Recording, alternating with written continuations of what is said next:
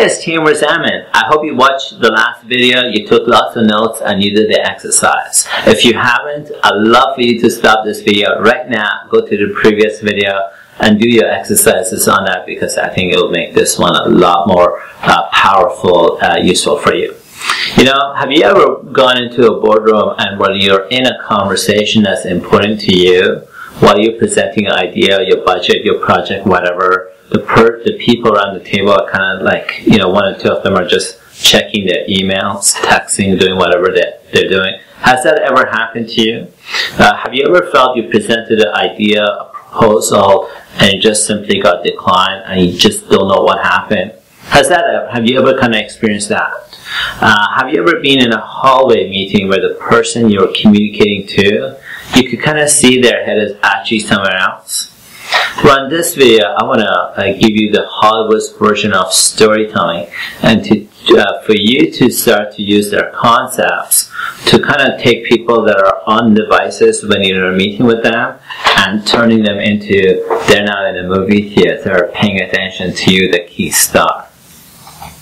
So a little bit about storytelling. There are multiple different modes of storytelling for different scenarios.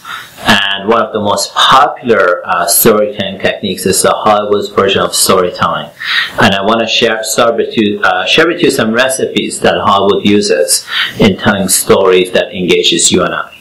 Hollywood makes over $86 billion every year in telling you and I stories. And I believe you and I have some favorite movies that we could kind of relate to like that. One of my favorite Hollywood movies is Braveheart.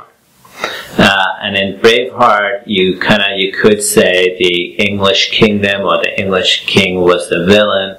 You could say the Scottish rebellion or Mel Gibson was the hero. And so, you know, one of the things that I want to share with you a little bit about Hollywood's version of storytelling is how Hollywood goes about putting together really engaging movies. There are 5 key steps every Hollywood movie has, and the first step is what I call the setup.